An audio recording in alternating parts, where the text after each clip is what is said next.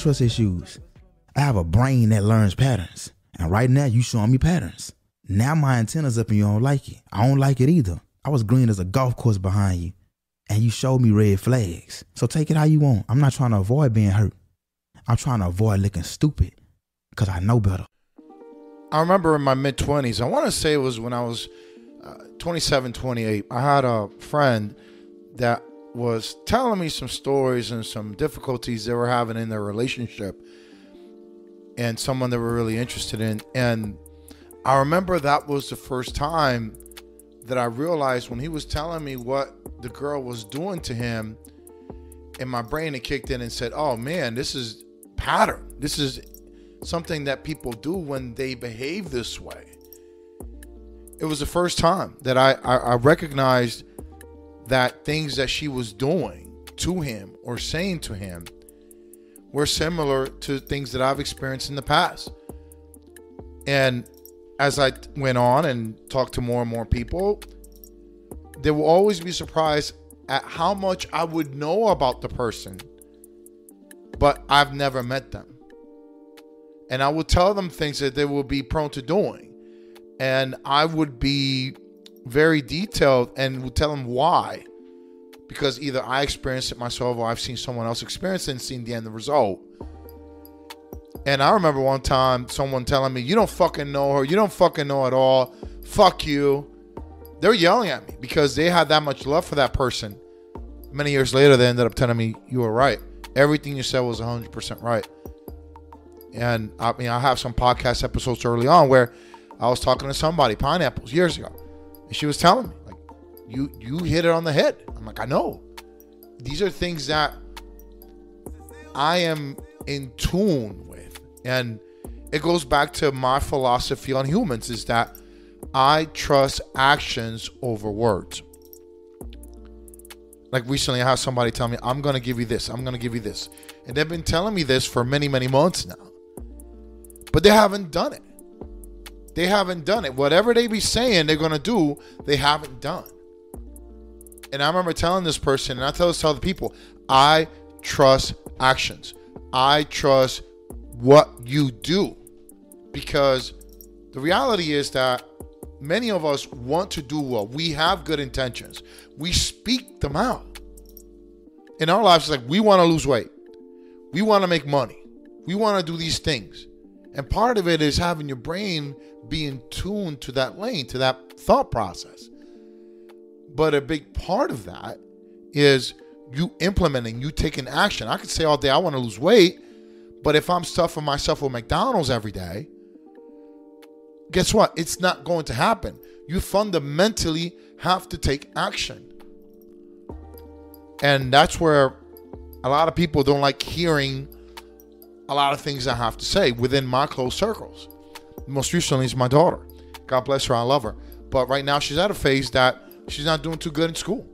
Right now she had 4 Fs and 2 Cs last quarter. So right now, the main core classes, she's failing halfway through the year. Very likely going to repeat. Hopefully that's not the case, but we'll see how it goes. Nevertheless, what you have here is a scenario of I'm seeing the patterns. Now, the therapist could tell me she's depressed, all these different things, and I'm like, I get it, and I respect that, and I'll accept that. But guess what? There's people that are depressed that go to school. There are people that are depressed that still go to work and do their job. Wasn't that celebrity recently that You Think You Could Dance contestant from many years ago, Twitch, was on the Ellen DeGeneres show, God rest his soul, and he ended up killing himself. He had a beautiful wife, he had beautiful kids, he had a great job, and he was dealing with depression. He was still productive to the outside world, but inside he wasn't feeling, he was very, very deep and very sad, and he unfortunately took his life away.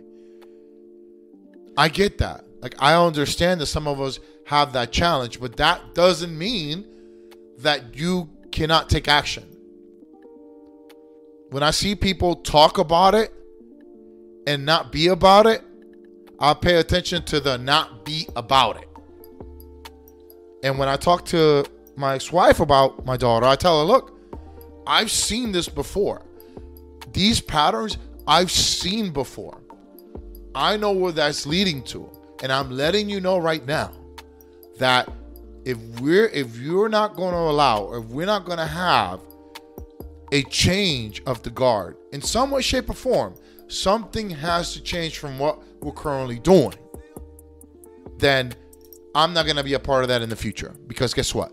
I am not going to clean up anyone's mess anymore when you're warning them for many years about their patterns of behavior, and their actions or inactions are going to lead you down a certain destination that is going to take for people to come in and clean it up for you. I've told that to prior relationships. I told that to people in my family. I've told that to friends. But because I'm not a millionaire, because I'm not a person that is of status, they're going to keep doing what they want to do.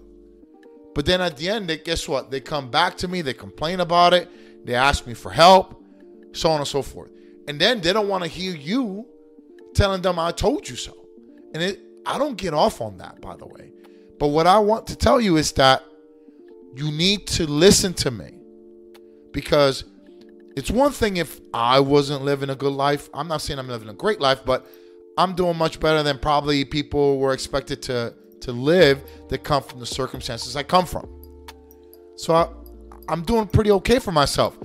Able to provide my daughter with a lot of fun experiences, childhood, love, attention, support. She has a roof over her head. She doesn't have to worry about food. The basic needs are more than met. She's spoiled. It was interesting because one of her friends, she was telling me one of her friends, they went ahead and got one F, and the parents were giving them a hard time. And I said, yeah, you have 4, and we're easy going.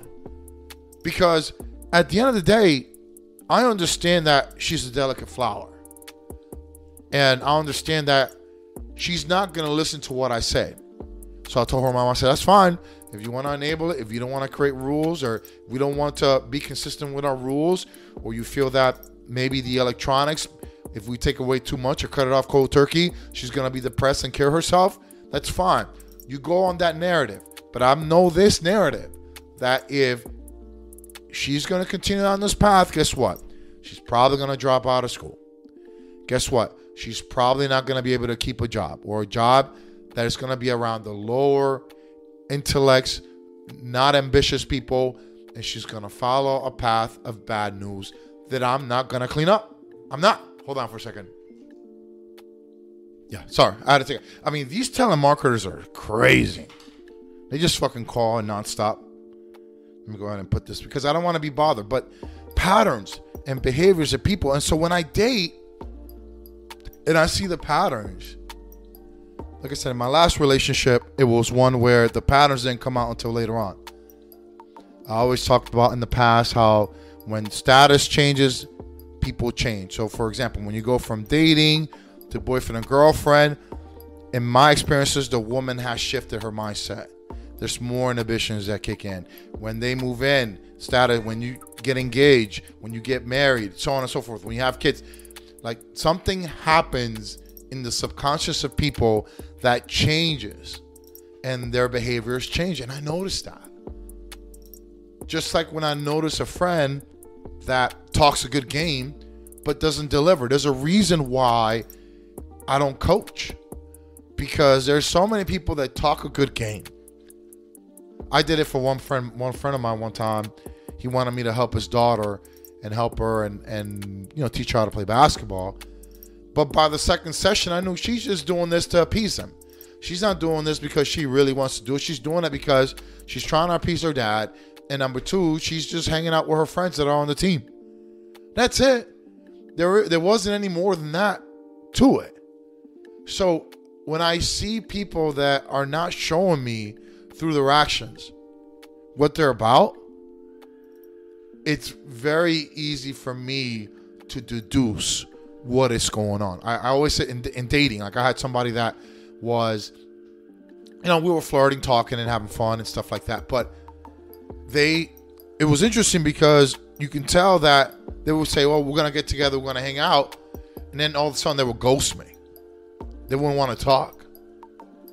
And then they'll come back like 3 months later. Hey, what's going on? And that would be like a vicious cycle they would do. Basically, they lead you up to an expectation and then they fall off. They never delivered. And then they were like, well, I thought we were friends. Well, I tell them, well, this is the deal. A friend of mine, these are the expectations I have for a friend.